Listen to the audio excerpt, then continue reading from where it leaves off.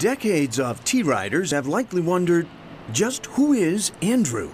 John Albion Andrew was the 25th governor of Massachusetts, holding the office during the Civil War.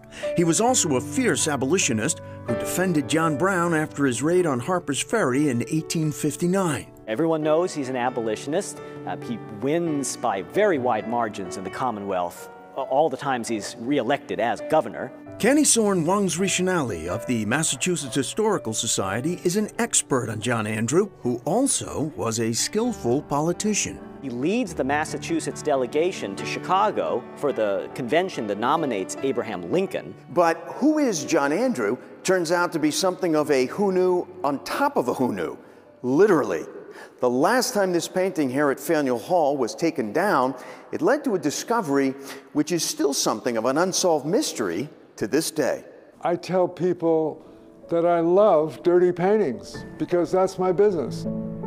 Peter Williams, a painter in his own right, has restored many significant works, including a portrait of Robert Gould Shaw, who was chosen by Governor Andrew to command the fabled 54th Massachusetts Regiment.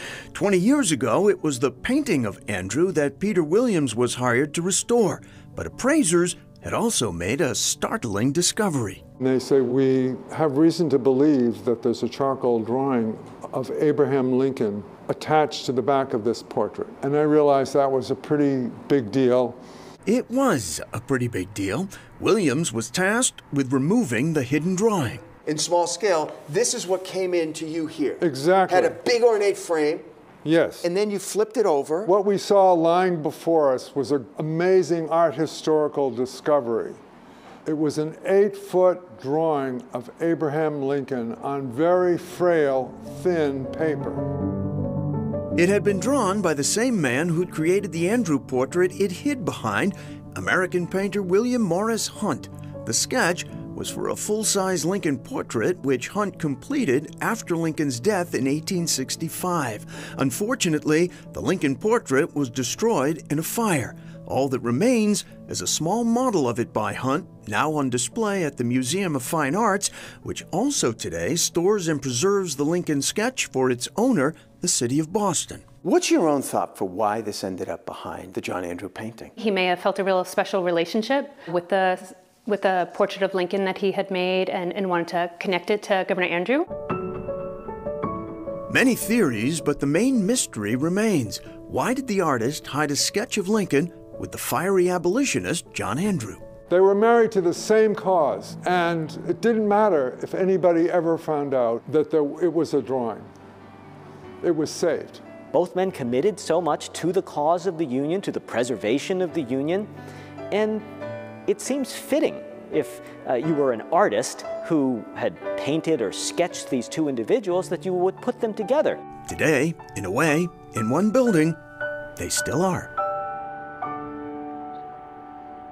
When it comes to sites around Boston where key roles were played in opposing slavery, some are well known and easy to find, like the historic African Meeting House on Beacon Hill, which for a time was the center of the abolitionist movement. Other sites, though, are more far-flung and often as inconspicuous as they chose to be 200 years ago. They named it Liberty Farm, and that was back in 1847. They started letting escaped slaves come through, and it's thought that thousands of slaves passed through this property over time. Now a National Historic Landmark in Worcester, it was home to Stephen and Abby Kelly Foster. Lifelong Quakers and ardent abolitionists, their Liberty Farm's public name belied its role as an active stop on the famed Underground Railroad. What makes Liberty Farm unique is how much is preserved here.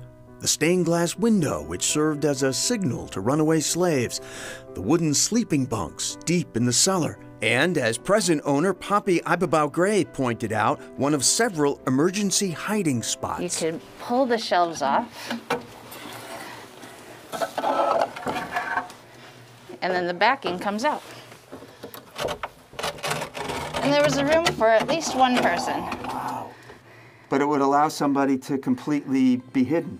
Exactly. Ibabao Gray and her husband Joshua are now raising their own children, where Abby and Stephen Foster once raised theirs. The history is deeply rooted in the house, and I do feel it when I'm here. In a quiet Worcester neighborhood, an enduring home that, in name and history, really is all about liberty and freedom. Truly fascinating, and Liberty Farm owners Joshua and Poppy hope to turn the house into a B&B where visitors will be able to both to stay overnight and appreciate the unique and moving history of the property up close. And if you'd like to see it today, and especially over the summer months when flowers bloom all around the property, we'll have information on our website. Coming up, yes, there's an app for that.